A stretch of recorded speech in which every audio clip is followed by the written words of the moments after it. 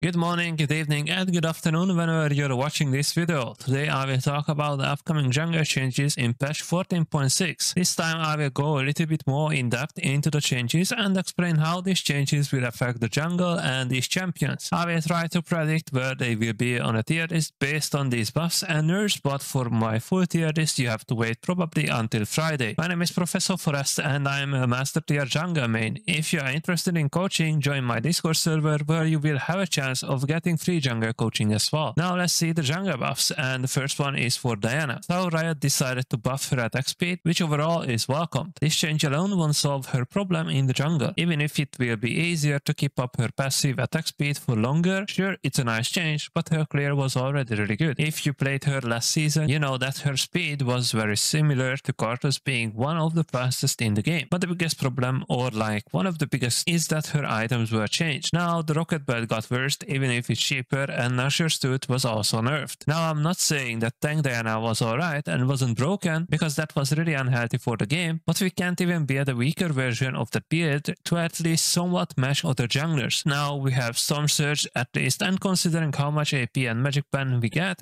is pretty much a no-brainer choice to go with that item. But then we lose our extra dash from the rocket belt, so the other problem is the opponent she is facing in the jungle. Just a few examples: Belvent, Briar, Master Yi, Jax, Viego, Warwick, and the recently buffed Volibear. All these champions are destroying her, and all these champions are meta right now. Storm Surge is a good item for her, but if she ever gets invaded by any of these champs, she dies. So this is why I think she remains B tier at best, and she is a way better mid laner where she can face squishy champs who she can one-shot and kill in a 1v1 with items like Storm Surge. If Riot wants to make her a good jungler, they have to buff mid lane Diana as well, or just forget about this champion in the jungle. The next buff is Rek'Sai, and as you can already see, her buffs are bug fixes, and I don't know what to say. I like this champion and I picked her up in the last season. I can see why Riot thinks her lethality style was a problem, but in my opinion this champion was balanced, and last season or even before that we had bigger problems just in the jungle than Rek'Sai being able to go lethality and one-shot someone if she was ahead. So it really sucks that she was playable for me for only half a year. These map changes didn't help her at all, and the meta became slower, so it was already challenging to close out games and get ahead consistently even before this mini river. But slowly she becomes better and better again, and I think after the bug fixes you should start playing her, because Riot will eventually make her a strong pick, which I can only recommend. These were all the buffs for the next patch, and now let's see the jungle nerfs, where first champion is Briar. She will lose 5% healing on W and 5% attack speed as well, which will make her early to mid game a little bit weaker. Her ult damage is also being nerfed, so she becomes slightly weaker in the late game as well. These nerfs, as Riot said, was intended to make her a little bit weaker in the lower ranks while trying to add some more skill expression, and because of that she can jump to wards with Q, which I think is totally useless change, because most likely you will never use this, at least definitely not when you are trying to gank. Sometimes you might be able to escape because of that, but overall she is a champ who wants to go in, create chaos and destroy the enemy team. So if you have to run, you messed up something in the first place. Some people said she will be unplayable after these changes, which is not true at all, and just play her like a bruiser champ. She remains amazing for lower ranks and even for higher ranks like Gold, Plat and Emerald. She is struggling a little bit in Masters and above, but that doesn't matter for 99% of the people anyways. Next champion is Volibear, and since his recent buffs, I told this to everyone to start playing Volibear. He will be broken as plus tier champion, and here he is, broken jungler who is amazing duelist with too much movement speed. It almost feels like Hecarim 2.0,